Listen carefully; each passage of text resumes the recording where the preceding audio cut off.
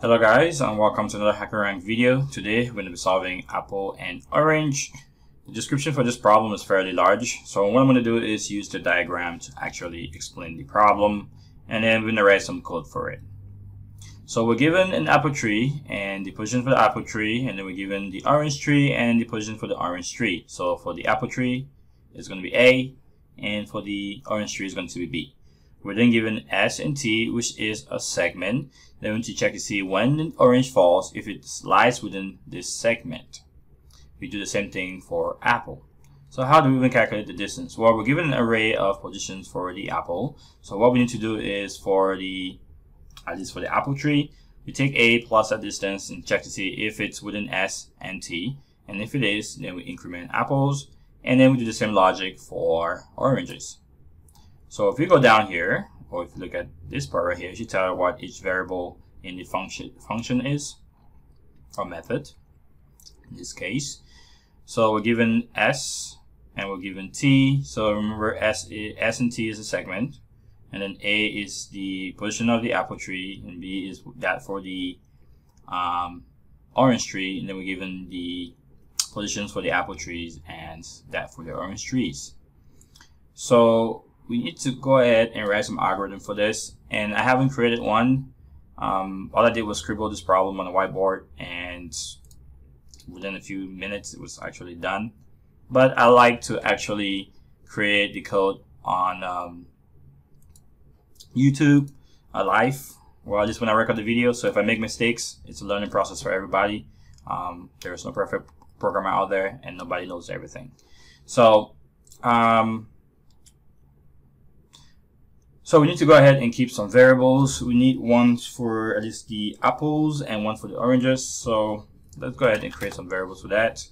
Do m apples. Set this to 0, and oranges.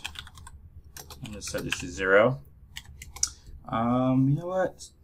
So in most cases, we need 2 for loops for this, because we have to go through over the apples and the oranges. We don't know if the lengths are the same. I think we can make a workaround around that, where we, yeah, let's do a workaround around that. So let's do a final int. Let's do apples equals apples dot length. And let's do one for oranges. Do oranges equals oranges dot length, and we need to get the maximum for that. So I want to consolidate this inside one loop and not 2 loops. So let's create a variable called m.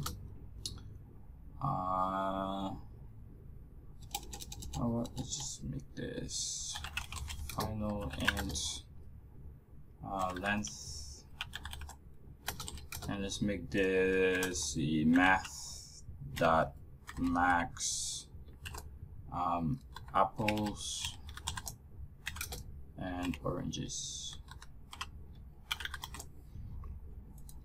Okay. So now you can loop over this. I'm gonna say int I equals 0.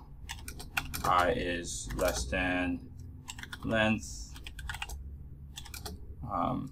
plus I.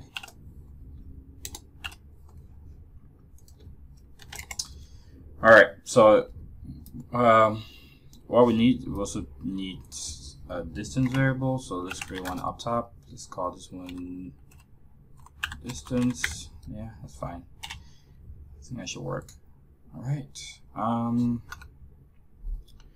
So what we want to do is we want to be able to do apples and oranges in here. So let's say that if I is less than apples, which is just a number of apples in the array, then just perform some logic, and then we're going to do the same thing for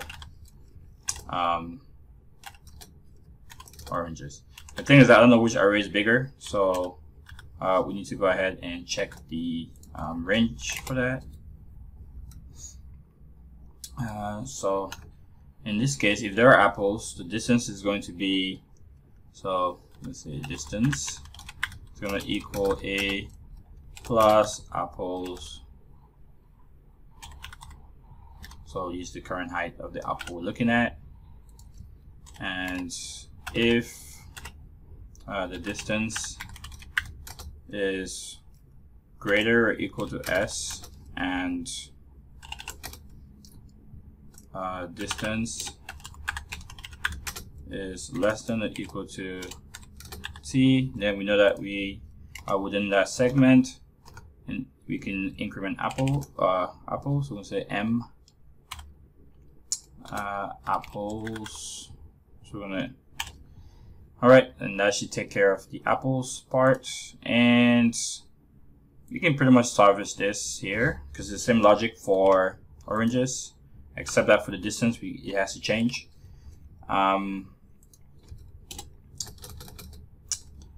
So I'll leave that. So here we gotta do from the position of the orange tree, right?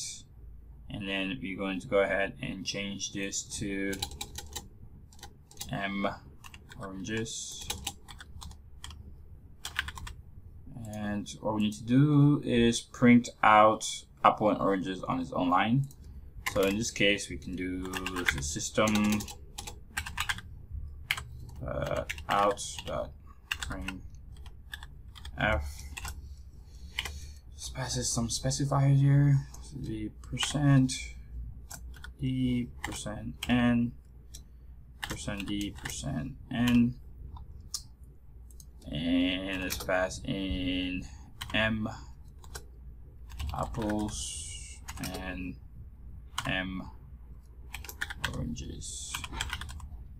I think this should take care of the problem. All right, just make sure that this is right. And it shouldn't be apples, but we're using the oranges heights here of locations. All right. So what happens when you copy and paste? You always got to make sure you copy and paste the right things. Yeah, I think this should be it. All right, let's go ahead and run this. And if there are any errors, then we have to fix them. And there are none. Let's submit. All right, guys, this will be it for this problem. I'll see you guys in the next one. Have a good day. Bye-bye.